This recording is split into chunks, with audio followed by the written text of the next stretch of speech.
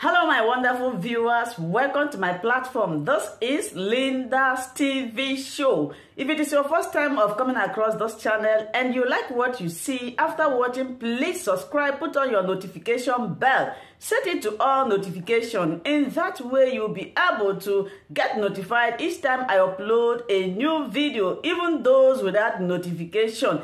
Here we react to all forms of videos, international and local. Every Saturday by 2 p.m. we have our interaction section. You are free to call in to air your opinion about the happenings in our society. Invite your friends, share my videos with your families and colleagues. Do not keep this information to yourself. Myself, I will be sitting down here to watch this video together with you from the beginning to the end. Then we'll go to the comment section and leave our comment, our opinion about the video we watch constructively as we watch this video, my people.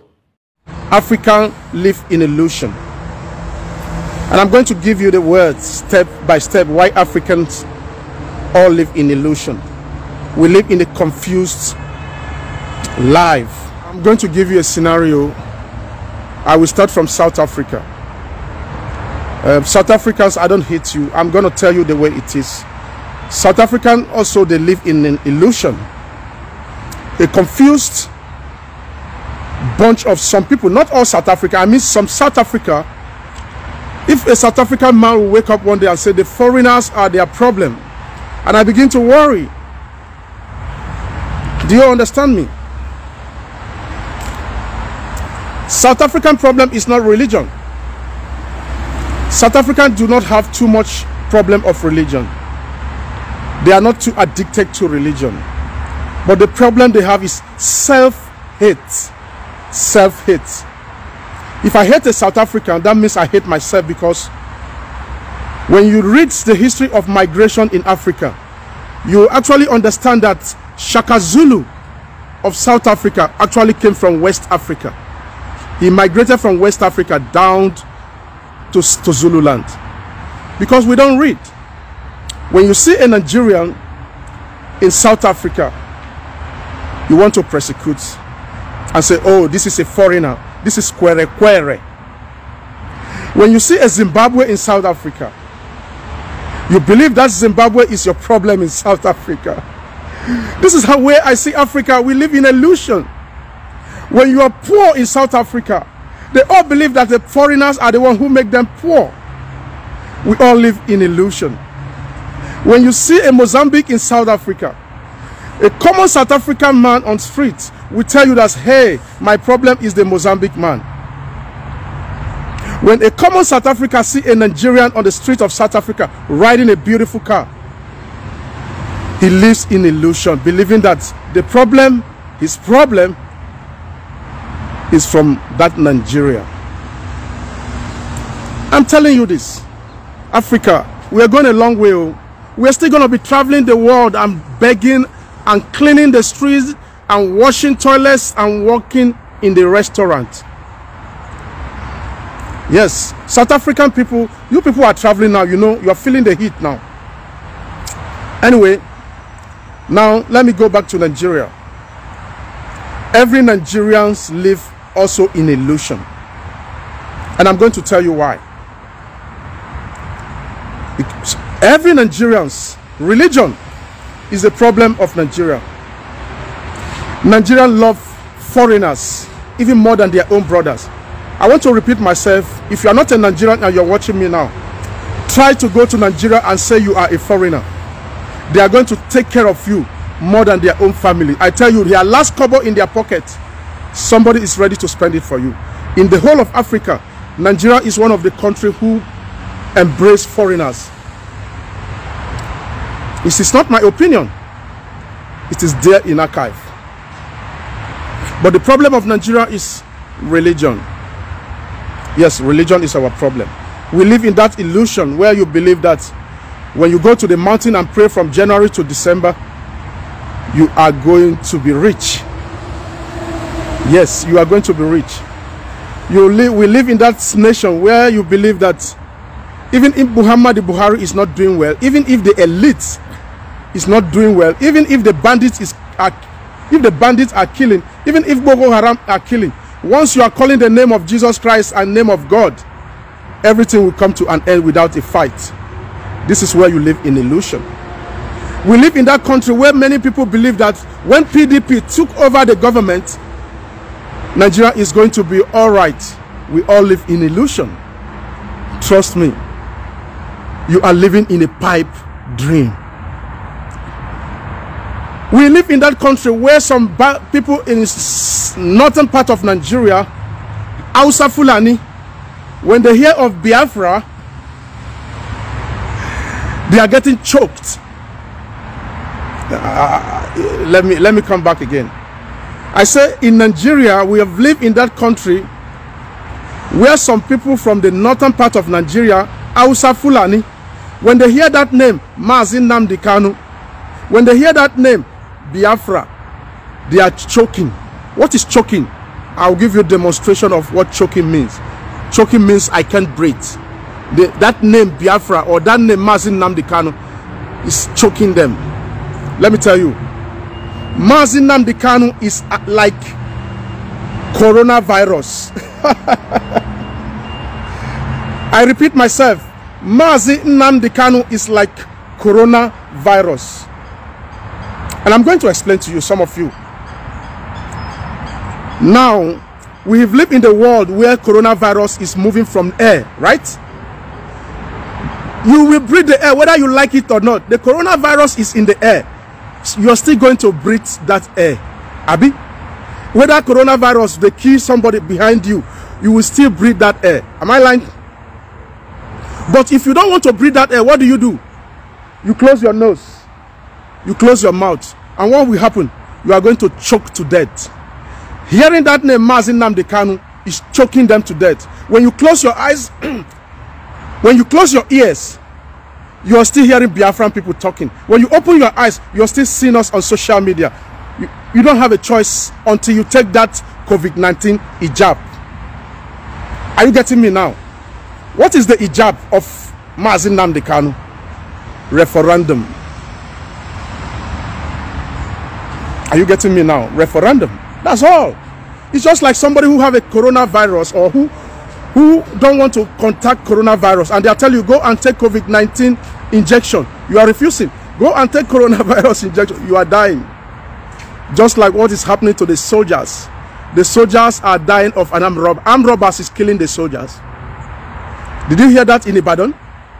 The police? Did you hear that at Ibadan where the armed robbers are killing them? They are dying in numbers. It's just like when we come to social media and say, hey, Nigeria needs to change. We need change. We need revolution. So that the life of any Nigerian ministry, the life of any Nigerian soldier and police should be straightened up. You people are refusing. I'm going to repeat myself. Nnamdi Kanu is like coronavirus in the air. I want to repeat myself. It's like a coronavirus in the air. You must breathe that coronavirus. If you like it or not, you must breathe it. If somebody is dying behind you, you still have to breathe it. If you close your nose that you don't want to breathe coronavirus, you will still get choked and die. So it is possible. The only way out is for you to do what? Go and take coronavirus injection. And what is the coronavirus injection of Biafra and Nnamdi Kanu and the followers?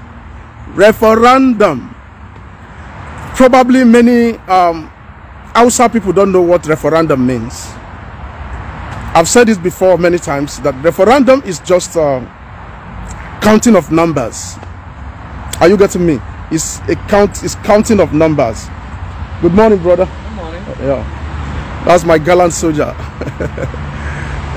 My gallant soldier. So probably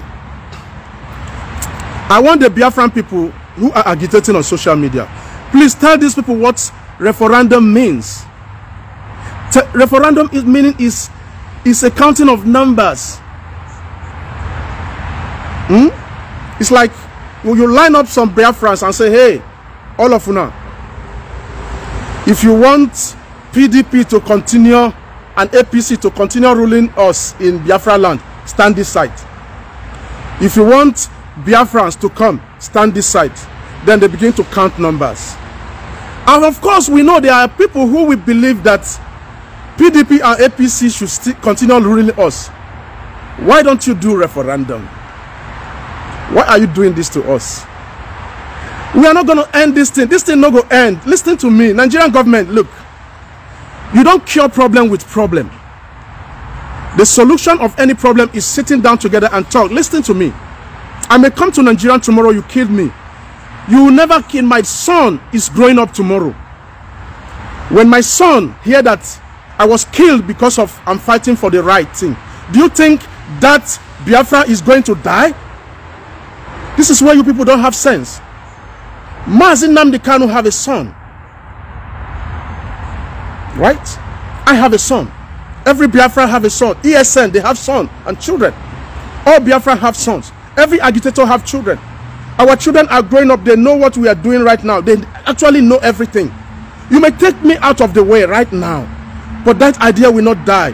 Ojukwu died now, right? We are the son of Ojukwu. We are still here. And we are still having other generations who still believe that you killed my father for fighting for his rights. We all live in illusion, in a pipe dream. Many of you still agitate that, oh, one Nigeria, let us have an Igbo presidency, or let's have a president from the southeast. You are joking. You are joking. I'm not saying you shouldn't have. What difference will it make when you put any Igbo extraction into the president? What difference? Nigeria is like Nigeria is like a plane who don't have a direction. I forgot what they call this on a plane. What did they call them?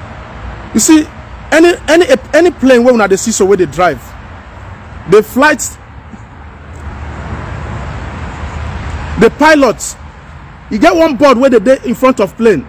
Now that thing, they direct the flight, the pilot of a plane where to go. I'm trying to explain to you, Nigerians don't have a direction. Now I'm going to use this scenario. A plane has a dashboard. That dashboard is where you watch the pilot is following the road to his destination. But Nigeria is like a plane who don't have a dashboard. It doesn't have, I forgot, there's a name they call that. Nigeria is, we don't have any destination. There's no direction. We are just flying and flying and flying. When you fly to America, you come back. You fly to London, you come back. You fly to Kaduna in Abuja, you come back. But when the petrol finish, that plane go crash. Nigeria is crashing. The truth is, let the truth be told. I'm not, when we come like this to talk every day, they pretend that they are not feeling the pain. No, you are lying. You feel the pain. This is my only power that I have. This is the only power that I have. I have to let the truth known. The truth tellers are the most hate people in the world. And I'm going to repeat my word. Anybody who tells the truth in the world is the most hated person by the elite, by the big men, rich men who enrich themselves from the poor.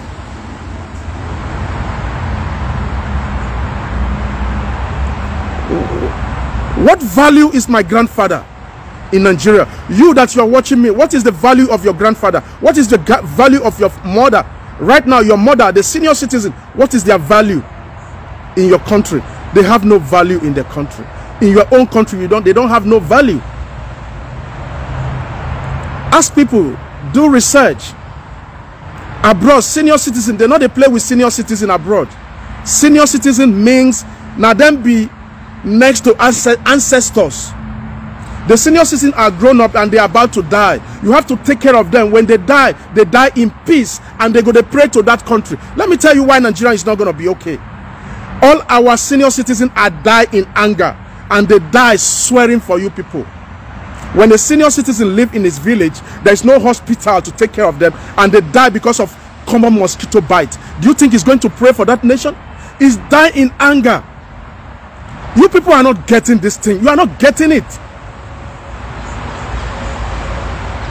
You guys are not getting these people leading us. They have nothing to offer. Rochas Okorocha had nothing to offer. Did you know what Rochas Okorocha told you? He told you that all Biafrans, IPOB, are illiterate. And I was touched when he said we are illiterate. And he further says he wants to become the president of Nigeria. And the Nigerian president, anybody who wants to be the president should be a businessman.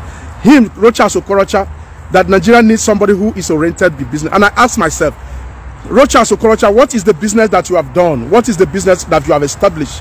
Have you built a car company in Biafra land? Did you build a car factory in Biafra land? Did you build a company where they are producing biscuits in Biafra land? What company do you have in Biafra land? They are building hotels, and you are telling us you are a businessman? How many poor men could afford the houses that you're building? None of us can afford it, and you say you are a businessman. Rochas Okorocha, please go sit down one place. Leave that in our English one side. Who the English they help now? Your English only help your families. All of you now don't invest money in Apple. Una don't invest money in Manchester United. All of them as they do. So look, Nigeria, all of you are sold. When they tell you people sit at home, you think I'm begging you to sit at home? I don't look. Oh, some people are saying, oh, you people are abroad. We are sitting at home. My brother, you got to suffer. Nelson Mandela sit at home. I say yes. Marcus Garvey, they sit at home. Marcus Garvey. If you don't know who Marcus Garvey is, go and Google it.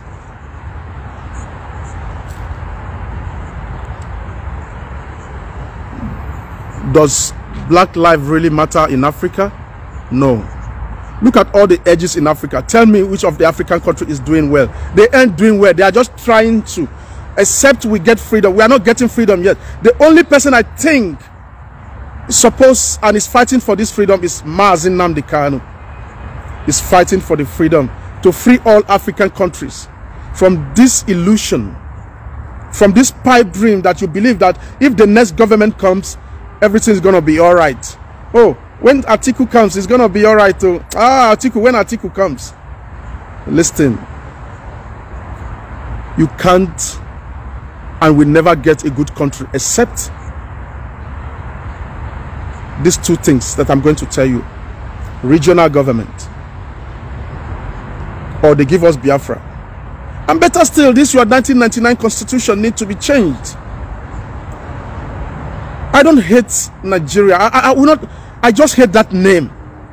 I don't hate the people inside. I cannot say I hate motherland. That name Nigeria, we should have changed even that name Nigeria.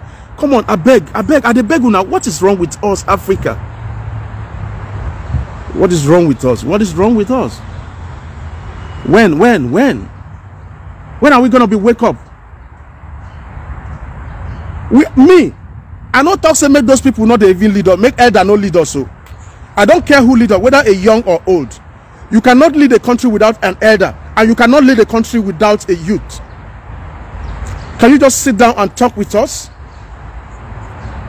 A man who does not negotiate with his children and begin to beat the children is a coward. I'm going to repeat to you. Let's, for instance, you have a son that your son is not listening to you. He's going to school, and you send your child to school, he's not going to school. When your child comes back and you realize that that child did not go to school, what are you supposed to do? Even before you beat the child, you have to sit down with him and negotiate and say, my son, do you want to go to school or not? Do you know the reason why you're going to school? You don't have to go out with those bad people. Oh, Papa, I want to become a mechanic, and I not go to school. Blah, blah, blah, blah. You got to check and balance. If the child said, I'm not going to school, allow him to go and learn that mechanic. Give him a reason why he should further his school. Biafra is not far from that. IPOB is not far from that. They are just living in illusion. Nnamdi Kanu, they say, oh, we don't have to negotiate. You don't have to negotiate. Oh, the soldiers are there to save you. Soldiers cannot save this listing. Nigerian police cannot save you. DSS cannot save you. Wetin they pay me pass. You know wetin they pay me pass. I love the Nigerian police, but they are suffering. But they never know I love them. How much is your takeaway home? That is not the kind of life you're supposed to live. I love the Nigerian army, but the problem you have is that you are not realizing that you're living in an illusion.